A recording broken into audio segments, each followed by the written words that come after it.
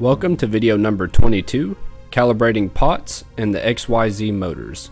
In this video we're going to go over how to use the pots calibration to adjust the current going into the motors and how to set the step rates for the X, Y, and Z motors. There are small pot screws located on the back of each step kick motor, as you can see here in the photos.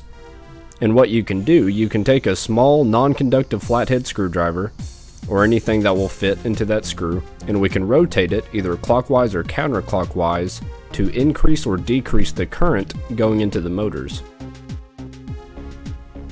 Now real quick, I'm just going to have a brief demonstration of me adjusting the current.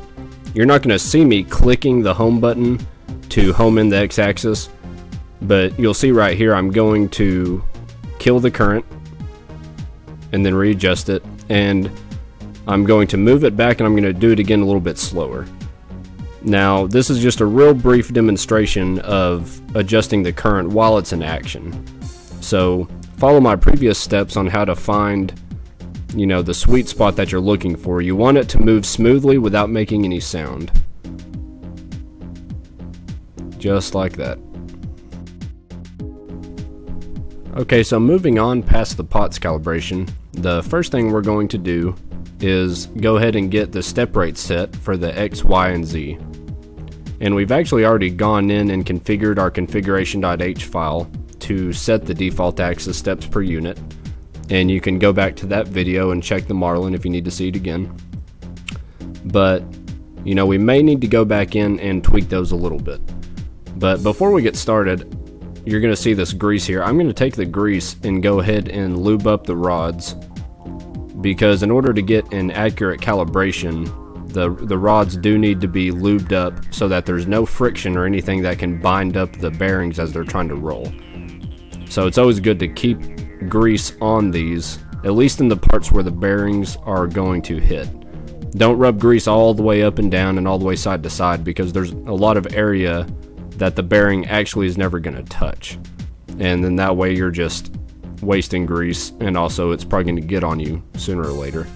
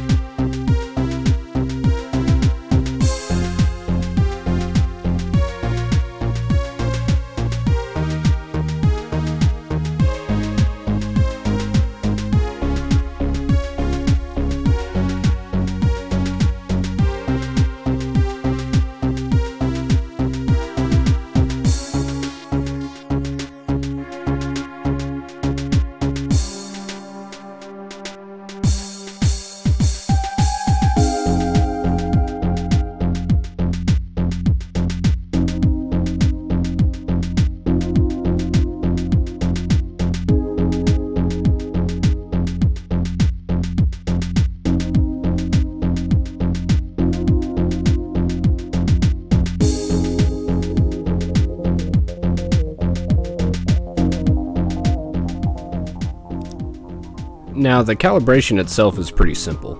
Now what I'm going to do is I'm taking a Sharpie and I'm putting a mark right where my bearings are, and you'll probably have to wipe the grease away a little bit like I'm doing. But we're going to take our Sharpie and go ahead and mark our starting position.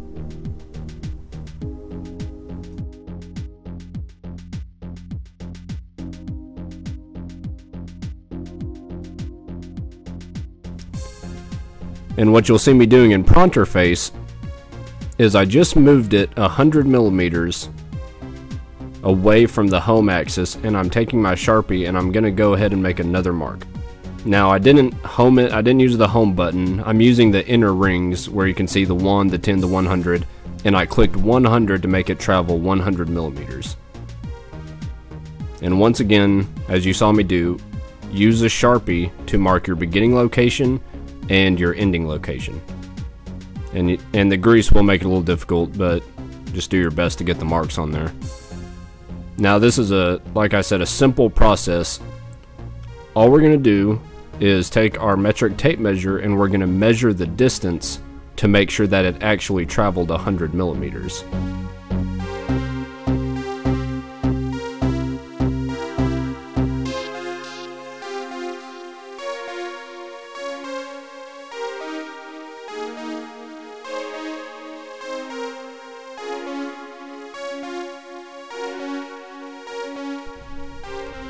It might be a little tricky to actually see. You might be able to see it pretty good, at least for this part. Sometimes getting the tape measure in there can be a little tricky, but right there I'm right on 10 centimeters or 100 millimeters. And since Pronterface has it set at 100 millimeters, and that's what I use to move it, then that means that our step rate is accurate. Now, if you were a little bit under or a little bit over, then what you need to do is you need to go back into the configuration.h file. You need to go to the default axis steps per unit, which we edited, and you need to change the first value of the 4, which is set at 80.5. And if you didn't quite make it 100 millimeters, say you made it 90, then you need to increase that number, maybe up to 81, 81.5. And if you were over, then you need to decrease that number. Now that number should have got you pretty close. So basically that's what you're going to do. You're going to go in and change that value. Now if it measured out to 100 millimeters, then you're already good to go.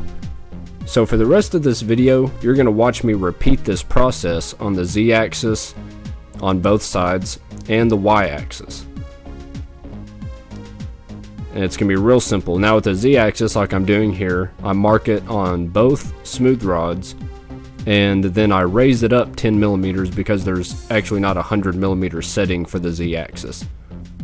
But within Pronterface, you're going to communicate these distance travels, and you're going to measure it to make sure that it's reading correctly. And like I said, it's all under default axis steps per unit. Those 4 numbers are going to control this whole process. So that's going to be the entire calibration process for the X, Y, and Z. But the next video is going to be dedicated to the extruder, since it's a little bit different situation.